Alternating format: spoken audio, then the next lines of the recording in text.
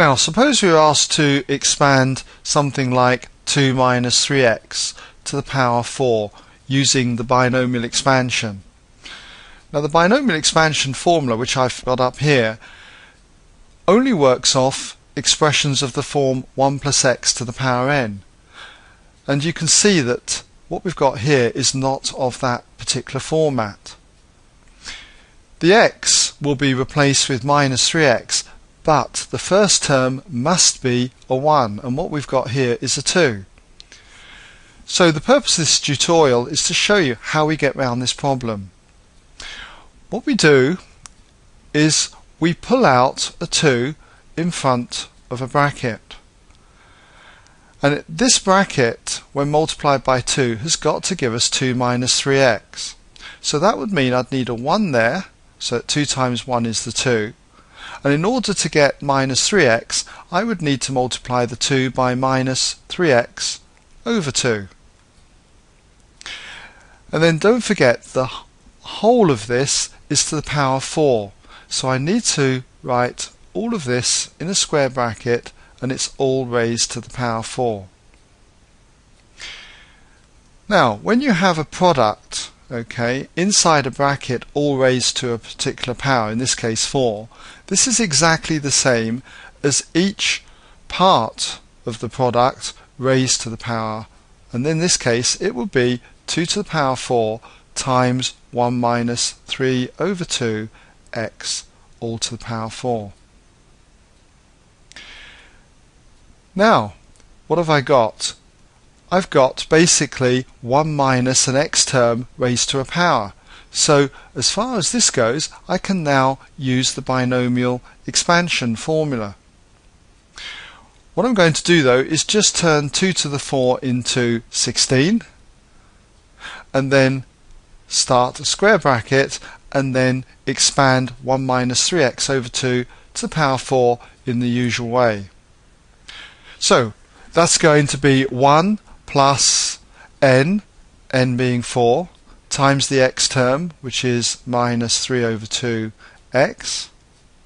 Then it's going to be plus n times n minus 1, so that's going to be 3, all over 2 factorial, so that's 2 times 1, times the x term all squared, so the x term is minus 3 over 2x. Don't forget to put it always in brackets, and it's squared. Then we have the next term, which will be n, which is 4, times n minus 1, so that's 3, times n minus 2, that's 2, all over 3 factorial, or simply 3 times 2 times 1. And then it's the x term, which is minus 3 over 2, x all cubed. Now I'm running out of room here, so what I'll do is I'll just put it down here for the next term, that's plus, and the next term will be n times n minus 1, so that's 3, times n minus 2, so that's 2, times n minus 3, so that'll be 1, all over 4 factorial, that's 4 times 3 times 2 times 1. And then multiplied by the x term, minus 3 over 2x in this case, all to the power 4. And don't forget, this will be now the end of the expansion, because the next term would be 4 times 3 times 2 times 1 times 0, and that would be 0. So there'd be no other terms, so we just complete the square bracket there. All we need to do now is just simply tidy up.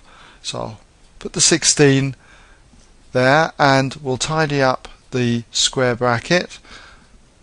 So the first term is 1, and then multiplying out the second term gives minus 6x. You can check these on a calculator, okay? Don't forget, when you get to this term here, you've got minus 3x over 2 all squared, so that's going to be plus 9 over 4x squared. Multiply it with 4 times 3 over 2, and you should find that you get 27x squared over 2. And notice how the signs are oscillating, minus plus, so you can expect the next one to be a minus. Just check though, you'll see that this term here, the minus 3 over 2x all cubed will be minus, so it will be a minus term. If you work this one out, you can cancel.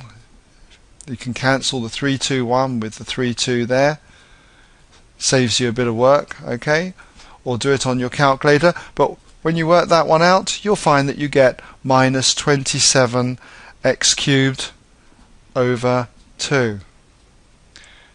Lastly, you can see in the last term, all of this cancels out with all of this. Okay, so you don't have to work that out. And you've just got minus 3 over 2x all to the power 4, which is going to be a positive term. And again, you can expect that, minus plus, okay? Working out the last term will give you 81 over 16 x to the power 4. Okay, so just put a curved bracket there. And then all I need to do now is simply multiply through by the 16. And if we do that, you just get 16 times 1 is 16, and then minus 96x plus 216 x squared, and then minus 216 again, x cubed, and then plus 81 x to the power 4. And there you have your expansion. So that's how you handle values which haven't got a 1 at the front here. Just simply pull that number out to the front of your bracket. Don't forget to say that all of this is to your power, and then that power is used on each of the parts here. Then simply expand your bracket. Okay, so hopefully you can follow that and use this as an example on any of the other ones that you might do that are similar to this.